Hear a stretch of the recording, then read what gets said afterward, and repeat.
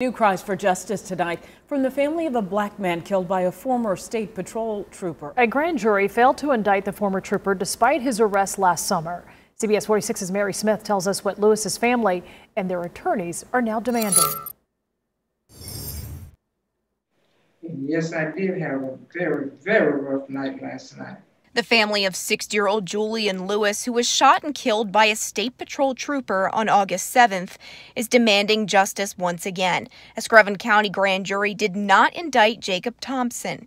The former trooper was fired a week after the shooting and charged with felony murder and aggravated assault. But now the family once again faced the cameras demanding answers. We believe that this was a very strong case. The evidence was there.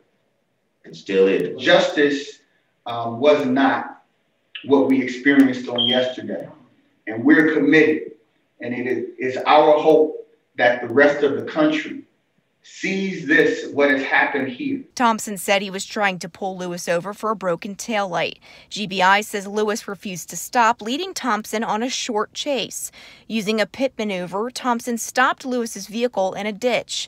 Thompson shot Lewis once, killing him. A GBI investigation revealed Thompson lied several times about the facts of the incident, including perceived threats from Lewis and why he used deadly force. It's time that a U.S. attorney step forward and review this and prosecute this crime. His family and their attorneys are now demanding any video evidence to be released, the district attorney to pursue the case further, and another grand jury to look at the evidence. I feel like he took my son away from me.